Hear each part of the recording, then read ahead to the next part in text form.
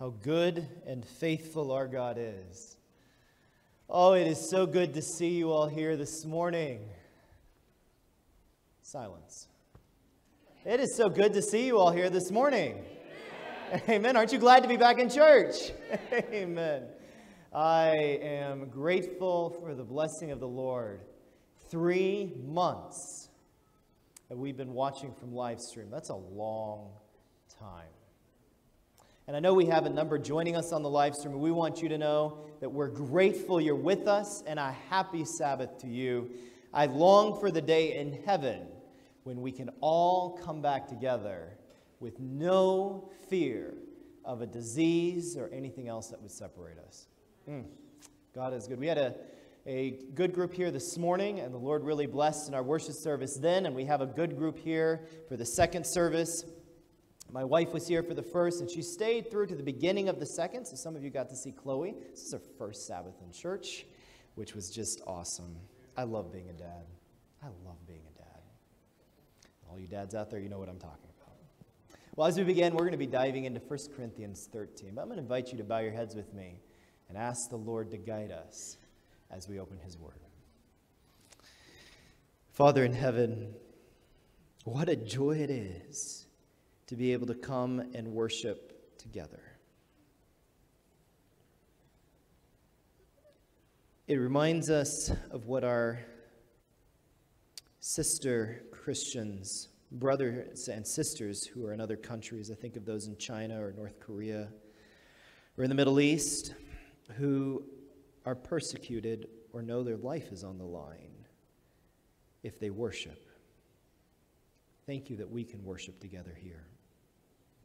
As we open your word, as we study these sacred pages, I ask that you will send your spirit and angels to fill and to speak through me and to each heart individually, that we may leave with a deeper appreciation of Jesus and a greater love for him and for each other.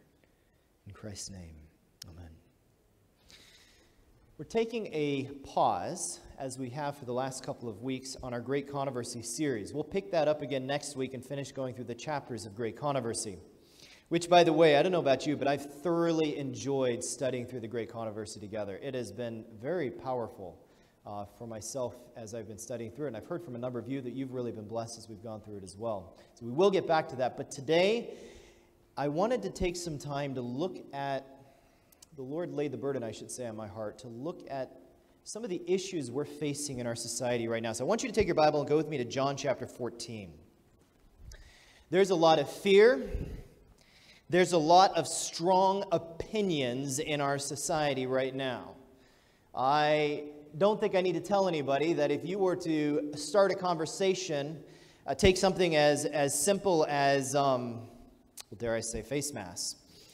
You can get very heated conversations going with people that before all of COVID-19 probably wouldn't have had a strong opinion one way or the other, but now we have strong opinions. And I'm just using that as an example. You could use any number of examples. You could talk about what the founding of this country and the pieces that happened there. In church, I'll pause for a moment and I'll say, we have a deep stain at the beginning of this country that I think we're going to be reaping the consequences of for a long time. There's a lot of division right now in our country, in our culture. There's a lot of pain. There's a lot of hurt. There's a lot of fear. As we go to John chapter 14, Christ is there in the upper room with his disciples. He's just washed their feet. That happened earlier in the chapter. And I'm guessing what's weighing on his mind is what's going to happen to this church after he goes back to heaven. Because you know what Satan wanted to do to that early church? I don't need to tell you, you can know. He wanted to squash it through every means possible right there at the beginning. They were, after Christ's death, just a few days later, starting to buy into some of what was happening. They were afraid. They were hiding out in the upper room. Fear was gripping them. They were divided away. They were separated from the mission that God had given them. There was anxiety about the future. And so Christ, right at the outset of the mission of the disciples to take the gospel to the world, lays out the foundational principle of what happens and what is the basis of everything that takes place in heaven. So I know you're there in John chapter 14. Give the preacher a moment to catch up with you all. John chapter 14. And the pages never turn fast enough when you're up front. I apologize. I meant John 13, verses 34 and 35. And when you're there, if you'd let the preacher know by saying amen. John chapter 13, verse 34 and 35. Notice what Christ says. A new commandment I give to you, that you what? Did he say a new option I give you? A new idea that you can think about and process in your own home and decide if you want to do it or not? No, what does Christ say? A new what? A commandment I give you, that you what? Love one another as I have loved you, that you also love one another. You know the answer to this question. If you were to summarize the 10 commandments into one word, what would that word be? Love. The very foundation of the government of God is summarized in one word, love. In fact, if we understood love properly, we would never have needed, I believe, the 10 commandments spelled out, because all the commandments describe is what love to God looks like. No other gods, worshiping a whole day with Him, etc. And what love to our fellow man looks like. Honoring your parents, not stealing, not lying, etc., etc. That's all they're describing, is what love looks like. And so God lays out here, Christ lays out, look, He's telling His disciples, you've missed the focus. I want you to understand that at the foundation of what you're called to do, at its core, is to love every single person you come in contact with. Now, how relevant was this to the disciples? Well, on their way into that upper room, the disciples had been arguing. Does anybody remember what they had been arguing about? Who was the what?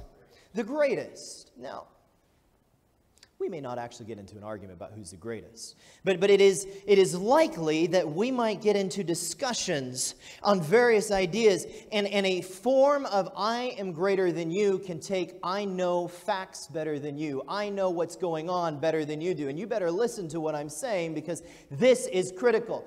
Now, church, there's nothing, we actually should have good discussions on what's going on. But in the context of those, we must never forget that my brother or my sister that I'm talking to is a child of the King of the universe. And they should know from the way we talk to them that the love of Christ is shining from us to them. You understand what I'm saying? Did people, when you talked to them this last week, know Christ's love was shining through you? Did your family, now let's take this closer to home, did my family know the love of Christ? Not when I was getting along with them, but when there was a time when I disagreed, did they see the love of Jesus shining through me? Why is this so important? Verse 35. By this, read it out loud with me. By this, what's the next word? All will know that you are my disciples if you have love for one another. How does the world know that we're the disciples of Jesus Christ? Because we have love. So if we're missing this ingredient of love in our church and in our actions with each other, in our homes, in our spouses, if we're missing this, we're not telling the world that we're the disciples of Christ. I don't think there could really be a more important thing for us to be talking about right now in a society where there is so much deep-seated division.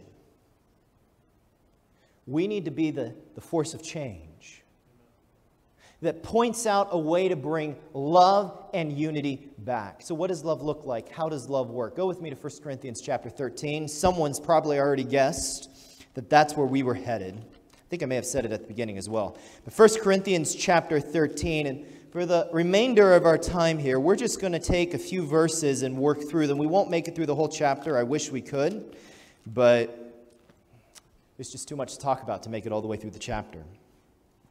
Paul here, talking about unity in diversity and unity in diversity of gifts there in chapter 12 of 1 Corinthians. In your own time, you can read chapter 12. It's a great precursor and helps you understand the background of what Paul's getting to. Paul's talking about unity. He's talking about how we're all one body in Christ, and though we all may be different functions and different perspectives, we are one in Christ. In that background, he comes into 1 Corinthians chapter 13. And he says this. Let's start in verse 1. He's laying the treatise for the importance of love. And this one, I think he directed straight at preachers. So let's start by preaching to myself. How's that sound? Though I speak with the tongues of men and of angels, but have not what? I have become sounding brass or clanging cymbal. You may be the world's most eloquent speaker, but if the love of Christ is not constraining what you say, if you don't live the life of love outside of the pulpit, if I don't live the life of love outside of here or outside of my conversations with you, then what does Paul say?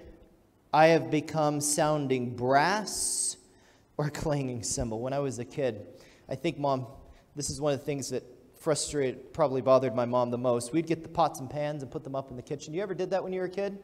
Or did you ever have kids that did that? And you'd set them all up and you'd start banging them, and the different sizes would make different noises. And I'd set up my drum set, and then I would start going at it. And then my sister would join me, and then my mom would come in about going crazy, and it would all stop. But that's what Paul says we sound like when we get up and we speak, or we're talking in conversation, but we don't live what we're talking. I think one of the most sobering examples of someone who is a powerful orator but didn't carry the love of Christ with him is found in the story of Herod. You'll find it in Acts chapter 12 and verses 20 through 22. It's a very sobering story, and it's a reminder that the way we live must be carried with love. Acts chapter 12, verses 20 through 22. When you're there, if you'd let the preacher know by saying amen. You know how nice it is to hear pages turning while you're speaking? Oh, it's wonderful. This is not the Herod that killed Christ. This is, I believe, his son. He was angry with the people of Tyre and Sidon, and they didn't like to have the king angry with them, so they come and they start trying to do obeisance to him and bring everyone back together. Herod had a gift. He was a powerful orator. He might not have been a preacher, but he was a gifted speaker. And when he would speak, he was able to, as far as I can tell, hold people in the palm of his hands. Now, of course, they also had an incentive to make him think he was a great orator, but from what I can tell, he was also a gifted speaker. So we pick up the story in verse 20. Now Herod had been very angry with the people of Tyre and Sidon, but they came to him with one accord. And having made Blastus, the king's personal aide, their friend, they asked for peace because their country was supplied with food by the king's country. So on a set day, Herod, arrayed in purple apparel, sat on his throne and gave an oration to them. It must have been a speech that everyone enjoyed. Have you ever listened to a speaker? And I love a gifted speaker. I think of Sean Boonstra, John Bradshaw. There's a number of them. And it's like you're sitting there and they hold you on the edge of your seat all the way through the story, all the way through the sermon. And by the time you're done, you've been moved through the different emotions of the Bible passages and the different areas that are being brought out. I think of another gifted orator, this one who did great damage with his gift. Hitler was a gifted orator. You know, he moved tens, hundreds of thousands in his audience. But he moved them for evil, not for good. So here's Herod. He's up there. He's speaking. People are moving. And the people begin to shout, "The voice of a God and not a man." Then immediately an angel of the Lord struck him, because he did not what? Give glory to God. And he was eaten by worms and died. It's a terrible way to die. My grandfather was a missionary in the Far East, and he saw a man who died from worms eating him alive. Horrible way to die. Very painful. That's what Herod went through. Because he was a gifted orator, minus the love of God. And I want to touch on this. This doesn't just apply to me as a pastor. As we go back to 1 Corinthians chapter 13, this applies to all of us in our conversations with others. If we speak what we don't live, we do more damage to the gospel than if we had said nothing at all. Are you with me? We need the love of Jesus Christ. What do you say? 1 Corinthians 13, back with me. Let's look at the next verse there. Paul is laying out the different areas that we may be tempted to think, well, because I'm gifted in this, the love of God doesn't have to be in my heart. But I would submit, church, if we do not show Christ's love in our homes and in our church, we are worse. We need the grace of Christ to change us. Let me put it that way. Verse 2, notice what it says. And though I have the gift of prophecy, and I understand all mysteries and all knowledge, and though I have all faith, so that I could remove mountains, but I have not, what's that next word, church? I am what? Nothing. Without the love of Christ in our hearts, we're what? Nothing. God has given us as a people incredible light. Do you realize how much God has given us as a church? We know what's going on right now, don't we? We know these are the final events before Jesus comes. We see the signs that soon we're going home. As we can pick up our series next week, finishing going through Great Controversy, the events that are complex and difficult to unravel for the leaderships of our country and our state, we as Seventh-day Adventists, God has given us light to understand it. We know how to build a relationship with God. What a blessing we have from Jesus Christ. We understand the prophecies. If you go with me to Revelation 2, Revelation chapter 2. The challenge that we have is that knowledge without love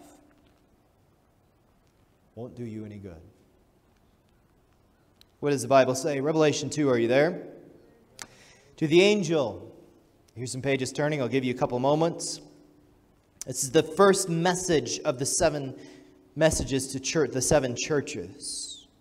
To the angel of the church of Ephesus, write, these things says he, who holds the 7 stars in his right hand, who walks in the midst of the 7 golden lampstands. I know your works, your labors, your patience, and that you cannot bear those who are evil. And you have tested those who say they are apostles and are not, and have found them liars. And you have persevered and have patience and have labored for my name's sake, and have not become weary. God loves people who are faithful to His Word. What do you say? I want to be faithful. How about you? But in the midst of being faithful, don't become so focused on that you lose the love of Christ in your heart. You become so focused on a point or an area of doctrine or something that God has shown you need to do. And He's called you to do it. And you're like, okay, I'm going to do it. But you know what happens when we're called to do something? It's like we become the conscience for everybody around us. Now, it's not wrong to share truth with people. That's what God calls us to do. But how you share it makes all the difference in the world. If you share truth without love so that they feel the compassion of Christ coming through you, you will do more damage to that truth than if you'd shared nothing at all. I shared a story in the first service. And Rachel doesn't mind, my oldest sister, me sharing this story. When we were growing up, my oldest sister, Rachel, was about 4 years old. I think she was about 4 years old. Might have been 5. And she had been hearing about how we're supposed to witness and share the gospel. She was all excited about this. And so Sabbath morning, she's outside waiting to go to church. And at this point, we lived in a neighborhood. And I think I'd just been born. And the neighbor, who she built a good relationship with, is out mowing his lawn. Well, you're not supposed to do that on Sabbath. And Rachel knows this. So she goes over, and he, of course, stops. He's all excited to talk to the little neighbor daughter. And he stops, and he's like, how are you doing? She goes, great. Why are you mowing your lawn on Sabbath? Don't you know you're not supposed to do that? My dad is mortified. He's like, what do I do? So he goes over, and he tries to smooth it over. But the point is, of course, a little child doing that, people are more compassionate to. But doing that didn't win anybody. We must never be ashamed of what we believe. Never be ashamed that you're a Seventh-day Adventist. We are gifted, but at the same time, always, not just out there, but inside this building and inside our family, let us share in love. There are some people that see this pandemic and think the thing is a whole waste of time. There are others who think it's very, very serious. We need to have love and respect for where people are at. I have a personal opinion on it, but that doesn't change how I view either side. Are you with me? Church, we're a family. It's okay to see it a little differently. God created us differently. He loves diversity. Now, when it comes to doctrinal issues, we need God to bring us unitedly together. But on some of these non-moral issues, church, don't get into an argument over it. Let God lead people to where they should be. Respect where they're at. It's okay. Are you with me? So what happened with these people? They got focused on truth and they left their first love. What does Christ say? Go back with me to Revelation chapter 2. Let's finish this. Verse 4, nevertheless I have this against you. Are you with me? You have left your first love. Remember therefore from where you have fallen. Repent and do the what work? First work, or else I'll come to you and quickly remove your lampstand from its place. Unless you, what's that word? Repent. God is calling us to turn back. There is a time, it's not just to say, oh, I'm sorry, I said it that way. God is calling us to turn around. And church, I'll tell you this right up front. You can't put that love in your heart. It has to come on your knees before God. But if you ask Him, His love will fill you and you'll be transformed by His grace. And we will become the church that is known as the place of love. Compassion, faithful to God's word, unswerving in our integrity for following Him, but gracious and how we carry it out. Trust me, I need this sermon probably more than anyone else here, because I tend to speak things very straight, but God is changing me. What do you say? And He's giving me, and He's continuing to, because I need more of it, the ability to love in difference. Okay, let's get back to 1 Corinthians. We're almost done. We just want to look at a couple of other points here as we come down to the landing. 1 Corinthians chapter 13. We've talked about what love is not. Love doesn't, if you are a great speaker but you don't have love, you're not going to do, it doesn't do you any good. If you understand prophecy and all of those things and the truths of God's word but you don't have love, it's not going to do you any good. If you have faith to remove mountains but you don't have love, you're nothing, according to Paul. Verse 3 says, and though I bestow all my goods to feed the poor, and though I give my body to be burned, but have not love, it profits me nothing. If you are a martyr for Jesus Christ, but you're an angry martyr or a hateful martyr, you're just as lost as if you had not given your life. Are you with me? We must show, even when we're persecuted, that we love Jesus with all our hearts. So what does this look like? What is love? Verse 4. Is the definition I believe, of what love looks like. It's what we find God doing. It's what we find the universe doing to save this planet. Verse 4, love suffers, what's the next word? Long, and is kind. Think of what God has gone through to save this planet. For over 6,000 years, the heart of God has been broken over the evil and the pain that sin has brought to our planet. You see this in Genesis chapter 6. Go there with me if you would briefly. The heartache of God over the pain of this planet. Verse 6 of Genesis 6.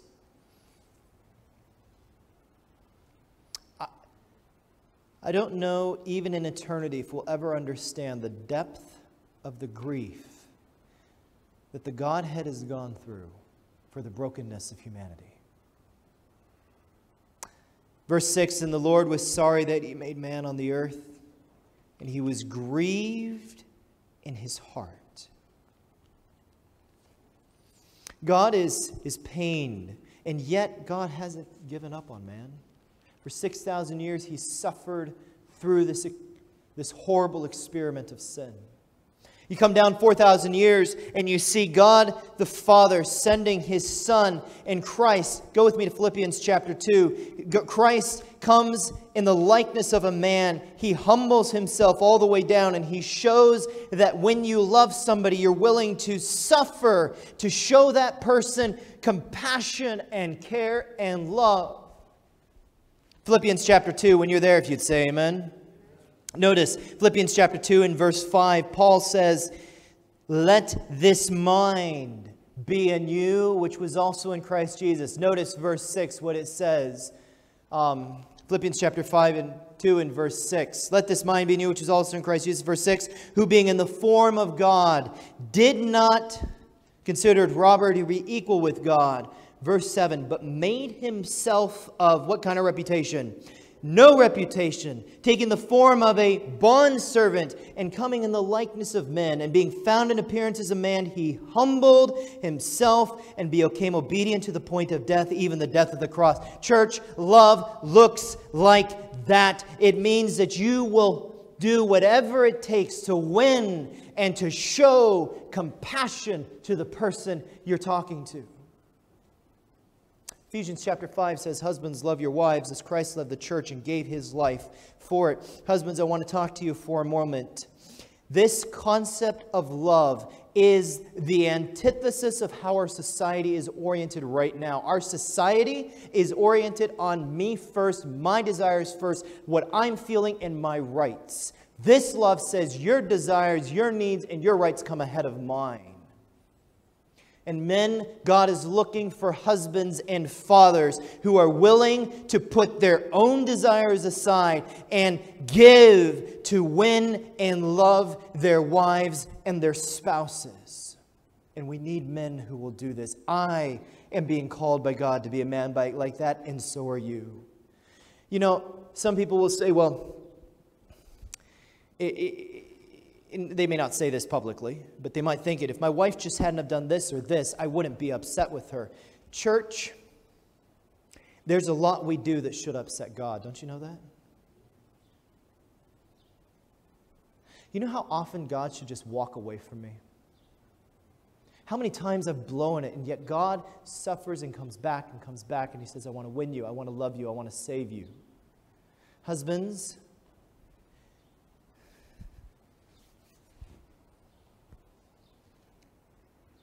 how you respond is your choice, not your wife's. Wives, how you respond is your choice, not your husband's. You understand what I'm saying? I like to blame other people for how I feel. But God has given me the ability to change to look on Him and allow Him to change how I feel. We've become a society that blames other people when we don't feel the way we want to. But God needs to change our hearts where we allow Him to change us so that we always reflect Him no matter how we are treated. I know this isn't popular. It's absolutely against what is drilled into us by our culture from the time we're small all the way up. But it is what Christianity looks like. 1 Corinthians 13 verse 4. Love, say it with me, suffers long and is what? Kind. I want that love. How about you? I want to finish that verse and then we'll move into our appeal. 1 Corinthians 13. Go back there with me if you would. We need the mind of Christ. We need the life of Christ.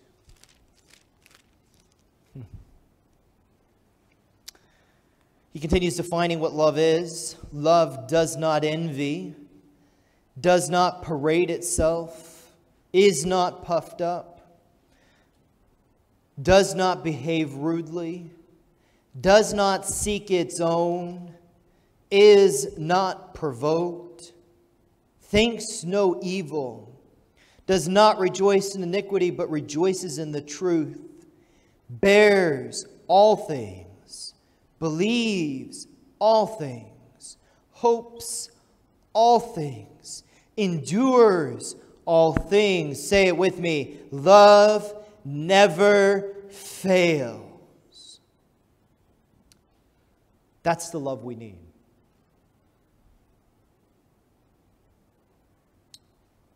You don't push your idea and your agendas. I've been very guilty of that often. I'll freely admit that up here, but God is changing my heart just like He's changing yours, right? He doesn't want me to push what I want. He wants us to go forward as a family and seek what He wants. And what I think He wants may not be what He wants, but through the collective, as we pray together, as we press together, and as we seek Him together, God will make His will clear. In our families, we need to allow God to guide us and bring us together. And as He does, what a unity will come to the forefront. Church, I want to be that in my home. I know you want to be that in your home. And by the grace of God, may He transform us into new men and women that love like Christ does. What do you say? Love is kind, suffers long, and is kind. One of my favorite stories from the Reformation is about a man by the name of Dirk Willems. He was an Anabaptist and was in a country where at that time it was illegal to baptize. He had found in the Bible, as he had studied it out, either someone had studied with him or he had discovered it himself, that baptism by immersion is how we enter the fold of Christ. And so he began to share it with his family. He began to share it with his friends. He started baptizing people. The country got very upset. The religious and civil authorities said, hey, this is illegal. You can't do this. You've got to stop. They arrested him. And they took him to a castle and put him into a prison there up in one of the castle towers. I've been to that castle. If you've watched Light Unshackled, we filmed on location there. The castle's gone. All that's left is a moat around where the ruins were. They've done some other building there, and I think they have a museum now. They just discovered it a year before we filmed. That's a whole other story. But Dirk Willems was up in this castle, and he figured out that if he tied his bed sheets together, they somehow hadn't figured out he would be able to get out the window, but he figured out if I tie my bed sheets together, I can drop down. It was in December, it was cold. I can drop down onto the ice of the moat, and I can run across the ice, and I can get to the woods, and I'll be able to get home back to my family, my children, and to the people that are here in my life. So he does. It's the middle of the night. He ties his bed sheets together. He attaches it to the window. Actually, I think he attached it to a table inside. I don't remember that detail. Anyway, attaches it, and he climbs down the bed sheets onto the ice. Because he had been in prison for some weeks, he had lost quite a bit of weight. He was quite light, and so he was able to make it across the thin ice. But as he was going, guards saw him. They started yelling. The alarm was raised, and so he starts really moving, and one of the guards, who was much better fed, had more weight, and also had the armor that he was wearing on, takes off across the ice to catch Dirk. Unfortunately for the guard, he was too heavy for the ice in the middle. And right there, the ice cracked and he fell in. And he starts yelling for somebody to help him and to save him before he drowns in the icy, freezing waters. Dirk Willems hears him. He turns around and he sees that no other guard is going to come and save this man. You're in Dirk Willems' shoes. You know that if you turn around and save this guard, you're going to die. What would you do?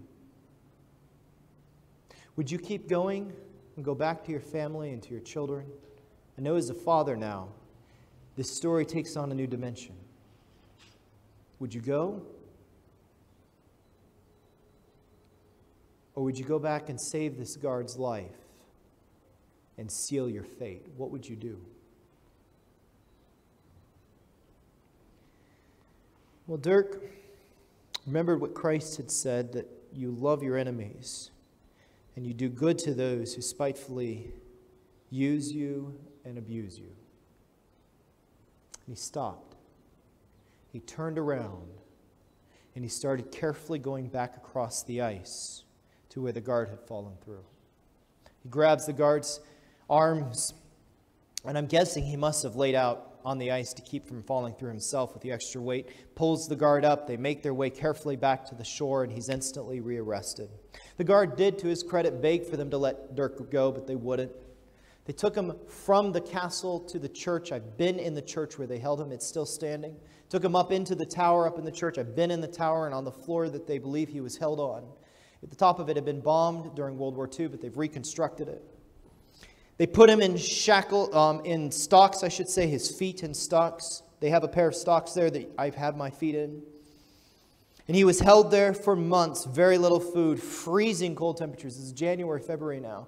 All from saving this guard's life. And then they led him down these very narrow, dark stairs that go round and round and round back to the main ground. He was hauled off about 400 or 500 yards distant. They had a pile set up. He was tied to the stake and he was burned to death. Would you have gone back for that guard if you knew that was going to happen to you?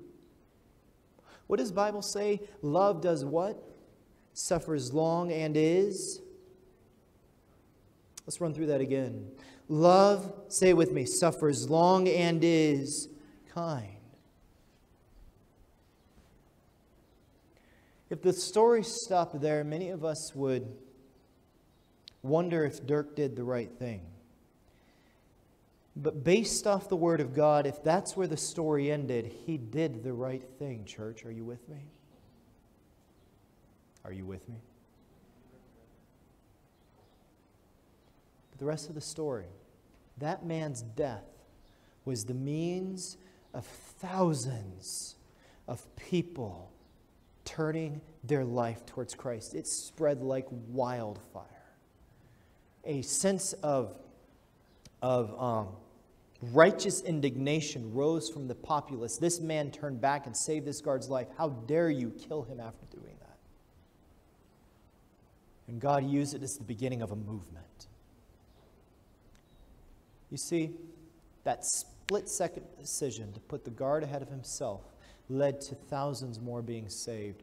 Who knows, husband or wife or child, in that split-second decision where you decide to put your parents, your spouse ahead of yourself, if it will not be the means of saving a soul for Jesus Christ. Who knows, dear church member, if in the middle of a conversation you see starting to go into heated territory, that choice of yours to not respond emotionally but to respond in love and kindness will not be the means of saving the person you're talking to, for you little know the challenges they've been facing. Put God first, last, and best. What do you say, church?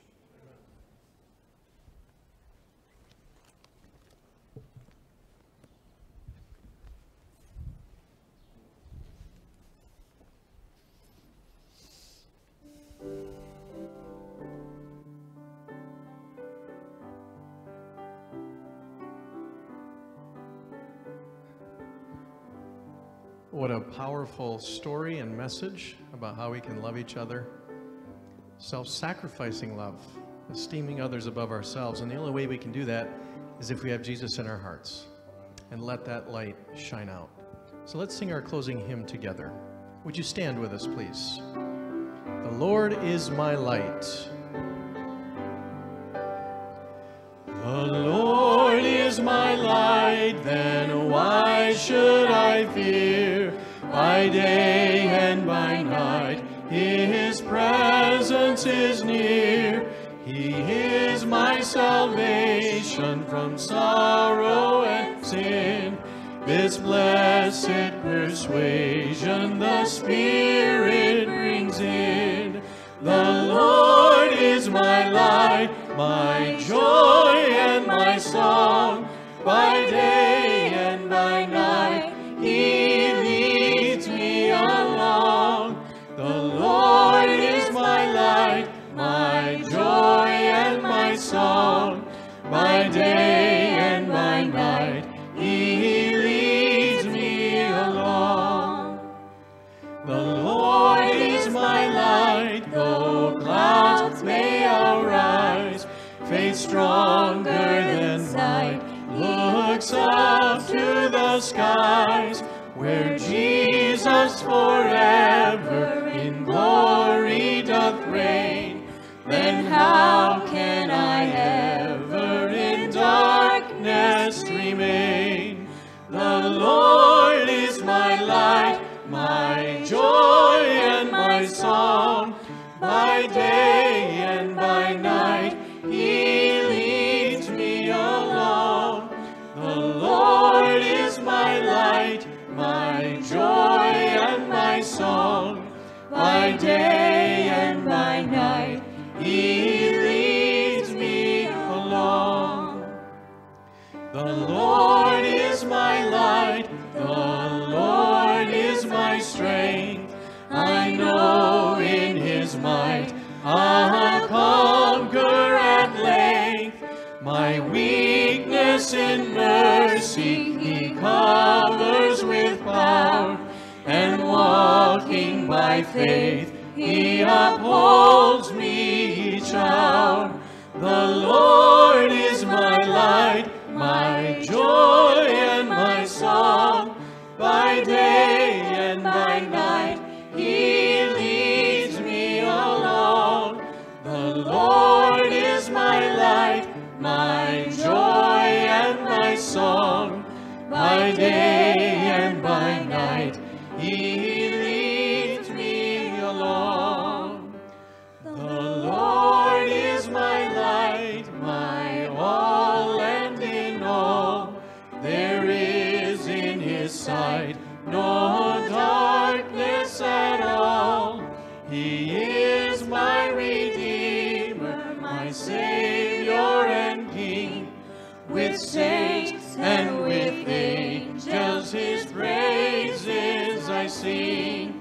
The Lord is my light, my joy and my song. By day and by night, He leads me along. The Lord is my light, my joy and my song. By day and by night, He leads me along.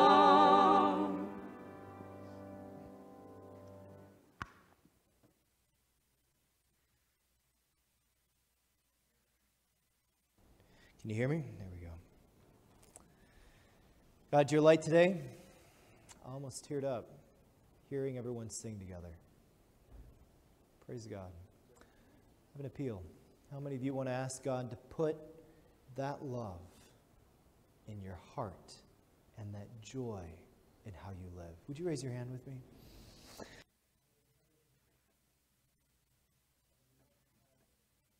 Love of Jesus Christ in our hearts. We want to treat others the way Jesus treats us. We want to be compassionate, understanding. We don't want to get into divisive conversations. But Father, instead, as Jesus would, lift up, yes, the truth, but in a way that wins people through love and compassion. Fill our church with your grace and your Spirit, we pray. Fill our homes with the love of Christ. May we, as we leave this place, have Jesus in everything we do and say. Fill us with your Spirit, we ask, and we thank you in Jesus' name. Amen.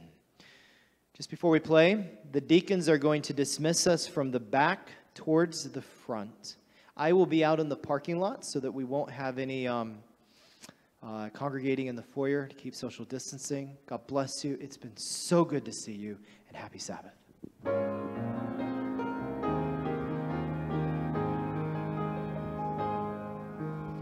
We have this hope.